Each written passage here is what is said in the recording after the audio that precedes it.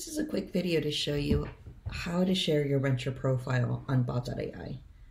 So these are the apps that I have. So here's my account, vouchers, manage drafts. So if you're looking for a unit, you can go here to vouchers.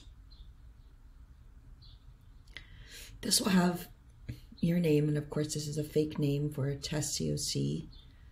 So I can just click on this.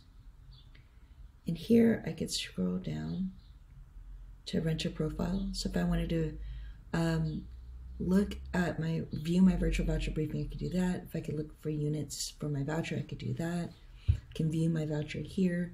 But really I just want to go to renter profile. So I'll click on here. So I can edit my renter profile here by clicking on this edit button.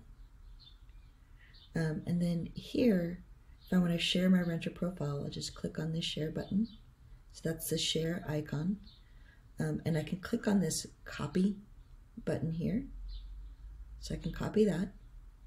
And then I could just go back out to my general app. And if I needed to text this to someone or email it to someone, I can do this. Paste. And then I can send this to, let's see, leads at Bob.ai and say, here's my renter profile. And then you can put your name. You know, this fake name is Hisako Criswell. So I can stick with that.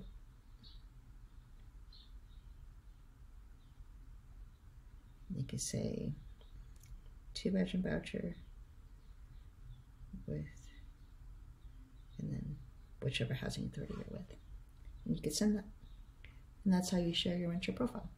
Thanks.